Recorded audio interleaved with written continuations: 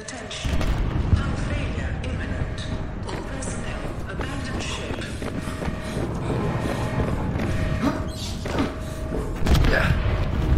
Launch in 3, 2, 1.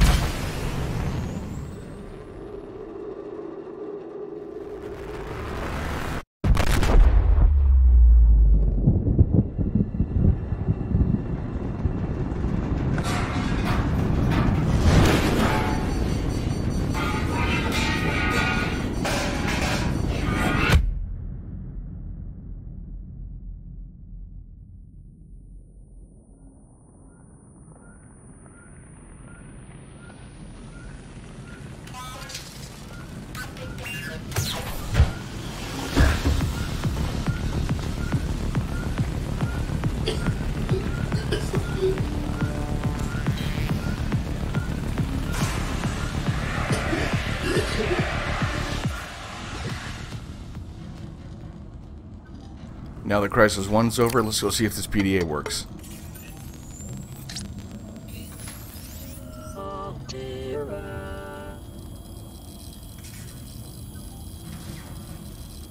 You have suffered minor head trauma. This is considered an optimal outcome. This PDA has now rebooted in emergency mode with one directive: to keep you alive on an alien world. Please refer to the databank for detailed survival advice. Good luck. Well, with everything, I better start a journal, so this will be day 1. I decided to take a look around my surroundings to figure out where I am, and from what I know, I'm shit out of luck. The ship that I was on is now sitting in the water in a burning wreck. I have this fire extinguisher for protection. Protection from what? From what all I know is this is a water planet and few go to, and I just wanted to have a relaxing cruise, and this is what I get. Cause unknown. 0 human life signs detected. Awesome.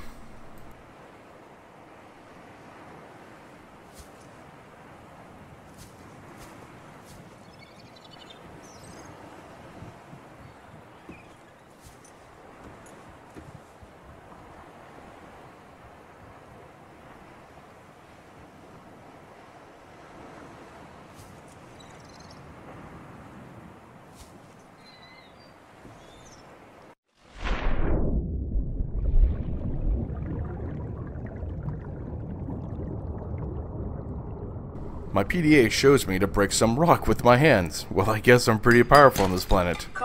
Sure glad my PDA talks to me or I'll go insane. Your probability of survival has just increased to unlikely, but plausible. I find something called acid mushrooms. There's a joke in there somewhere, but I can't find it.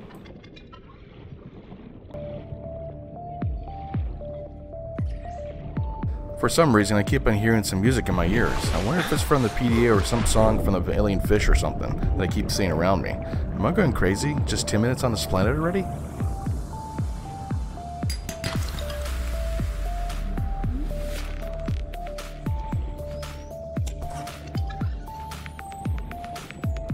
Yep, definitely going crazy.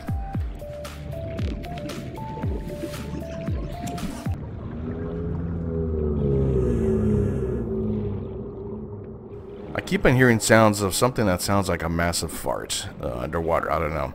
Whatever it is, I hope it's not hostile. I did find some glowy kelp bulbs, and I wonder what I can make anything from it.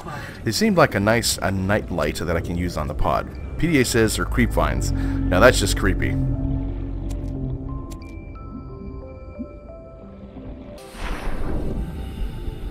I think I found the source of the huge fart sounds. It's a gigantic whale. Man, it's huge. Oh, well, that's not what she said. But damn.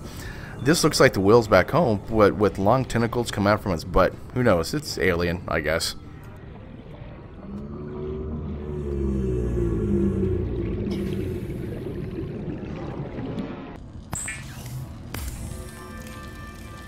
The fabricator draws from available data to provide environment-appropriate equipment, using locally available materials.